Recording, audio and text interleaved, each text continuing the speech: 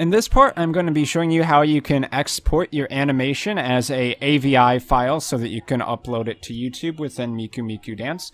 So before I go ahead and do that, let's just hit the play button to show what we've already came up with.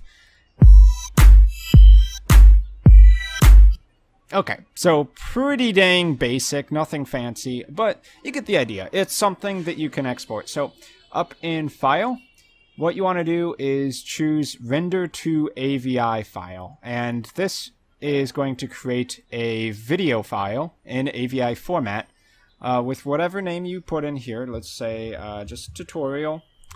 Go ahead and hit save. It'll give you some options. Your AVI size will probably default to something else.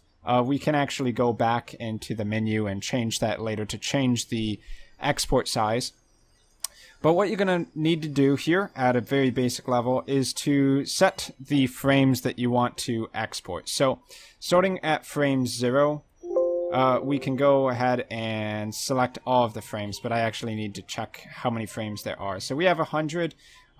You can have it stop at 100, 110, wherever you need it to stop. But if you actually need to change the screen size before you export, you would do that in View Screen Size, and you can set whatever dimensions you need. YouTube usually runs on 720p or 1080p, which is 1280 by 720 or 1920 by 1080.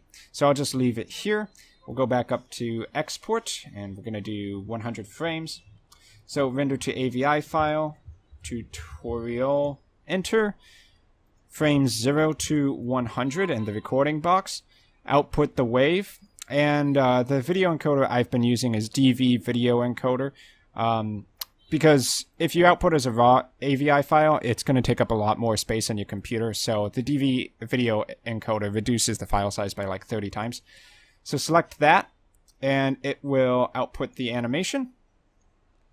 Just wait for all of the frames to actually get done. And now we can go to the output location of the video file and open it up.